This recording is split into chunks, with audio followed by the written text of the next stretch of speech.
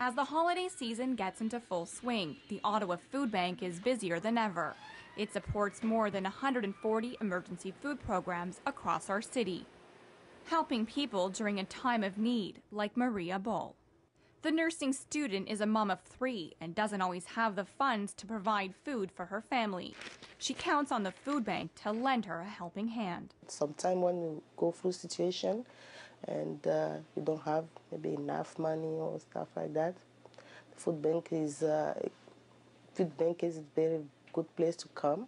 But as business picks up, supplies dwindle, and sometimes there's not enough. But sometimes it's not enough because there's a lot of people in need, and there's not enough donation, so they have to, in order to please or to help everyone, people have to, give it. And she isn't the only person to notice the decrease in food. If you're not here right in the morning, chances are if you come at lunchtime, you won't get anything at all. Patsy and Randy are checking off the items they need this month, trying to be frugal and only take what they need, so others, including their own kids, don't have to go without. Many times I've gone without so that my children could have. And, that's what you do. I've also seen a lot of people get turned away and because there's nothing left in the cupboard. These women are just a few of the 45,000 people who use food agencies in our community each month.